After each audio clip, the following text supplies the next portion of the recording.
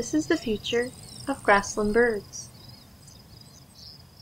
The calls of the grasshopper sparrow and the dick thistle are in danger of being silenced. These birds are common nesting species of the Great Plains, and they are facing population declines. Key to declines of all grassland birds is the loss of nesting and migrating habitat,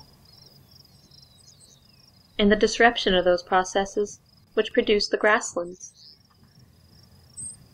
The grasslands developed under cyclical and natural disturbances. Grazing by nomadic bison herds, drought, and fire suppressed tree growth and produced open areas of vegetation for which grassland birds have adapted. Now, only a small percentage of America's grasslands remain, and 85% of these lands are privately owned. Producers and land managers are valued partners in grassland bird conservation because agricultural lands have come to represent critical grassland bird habitat. Encouraging grassland birds on your land can be financially rewarding. Birds can provide recreation opportunities and services which can improve range condition, including insect control and pollination. Their presence also reflects habitat quality under sustainable land use practices. In Kansas, the Nature Conservancy's Cheyenne Bottoms Preserve is one example of how we can achieve this. Through cattle grazing, they generate income while also creating diverse nesting habitat. Bird populations they hope to increase are the grasshopper sparrow,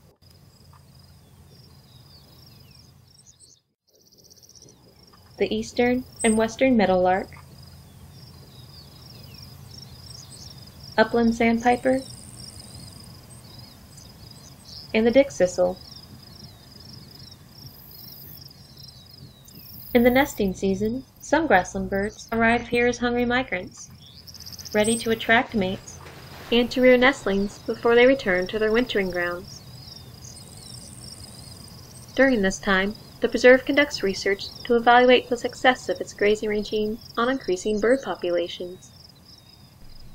Nesting surveys, conducted by a researcher at Corte State University, will also aid the Nature Conservancy as it continues to revise its management plan. This research has also given us a rare glimpse into nesting habitat and bird behavior. Grassland birds raise their young on the ground, often in simple cup-like nests, or, if they are brood parasites, like the brown-headed cowbird, they won't make a nest at all, and instead will lay their eggs in the nests of other birds. But for most grassland birds, raising a single nest from egg to that final fledging stage is a process which can take up to a month. During this time, birds are attentive parents and have developed behaviors to protect their nestlings from predators, including a combination of broken wing displays and warning calls. With your help, the hidden lives of grassland birds, as we have seen here at the Nature Conservancy, can continue to thrive, to bring enjoyment, to educate, and to serve as indicators of sustainable land use. Creating migrating and nesting habitat for grassland birds is specific to your own financial and range improvement goals.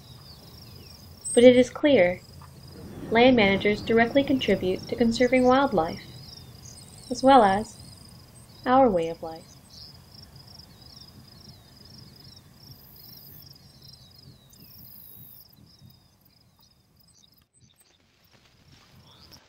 See if you can tell this. I think this one's parasitized. Yeah, two cowbirds are in there.